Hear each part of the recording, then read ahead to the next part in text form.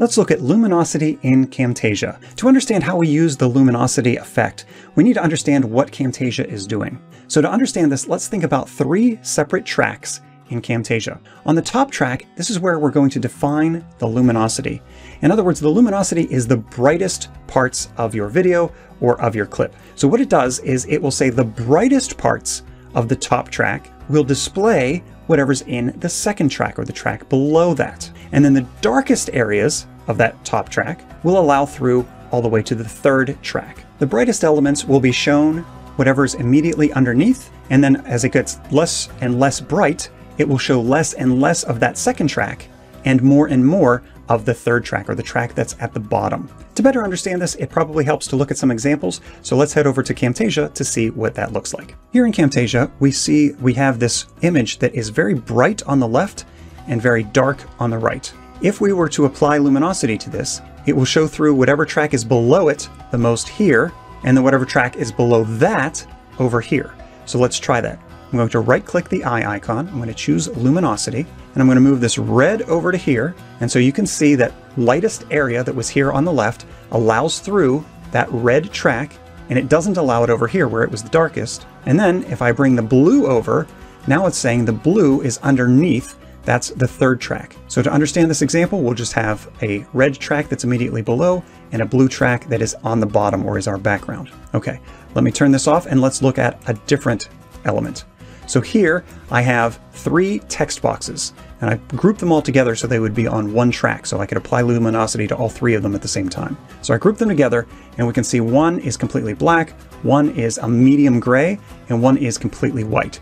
So again, we know that the brightest elements, that would be the text here in white, will completely shine through, so that will be completely in red. The gray that's in the middle will be 50-50, so it'll let a little bit of the red through and a little bit of the blue, and then this black text or anything else that's not bright is not going to show any of the red at all. All right, so let's try that. Again, I'll enable luminosity on this track, and you can see that the brightest part, that was where the white text was, allows through everything here on the red. Then the gray that was in the middle, it's like, well, 50% red and 50% blue. So half of the track that's below it, half of the track that is at the bottom.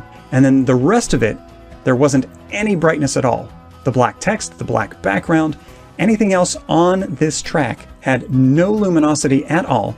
So it doesn't let any of this track below it through. It only shows what is here at the bottom in blue. So understanding that, let's consider this picture of a flower. So we can see here the lightest parts of the flower should let through the red, and then the darkest parts that are in the background should let through the blue. Let's try it. And there we can see that's exactly what we expected. Let's disable that and look at this video. We have these crystals forming. And again, same idea, whatever's in the lighter areas will shine through whatever's below. The darker areas will shine through at the bottom layer. Let's try that. As it goes through and we play this video, it doesn't have to be just a still image or text. We can see that as it plays through, things become increasingly one color or the other. I'll disable this again and we'll take a look at this video.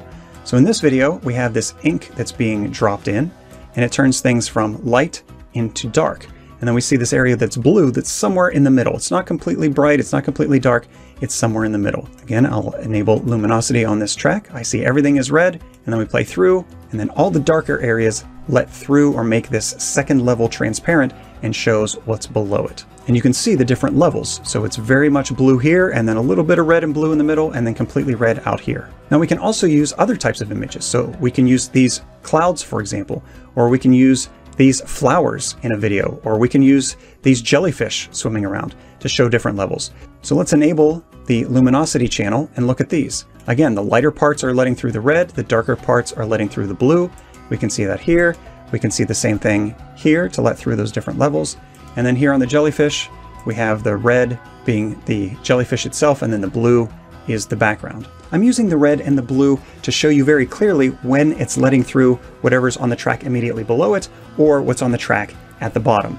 But those 2 tracks don't have to be solid colors. They can be anything you want. They can be other images, or they could even be videos. So if you wanted to, you could combine multiple images or videos and try luminosity that way. So let's look at a rather odd example.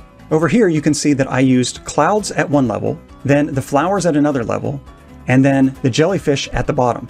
So the clouds should let through anything that's light on this level and anything that's dark on the bottom level. So let's look at that as it play through. So now when I play through, you can see there's this jellyfish and flowers and clouds in this weird twisted dreamscape sequence that I've created.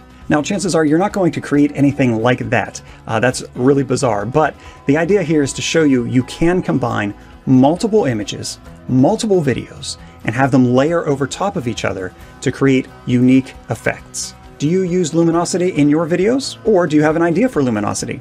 Leave a comment below and let me know how you could use luminosity in your videos. I'm Ron from CamMastery.com. I'll see you in another video. So long.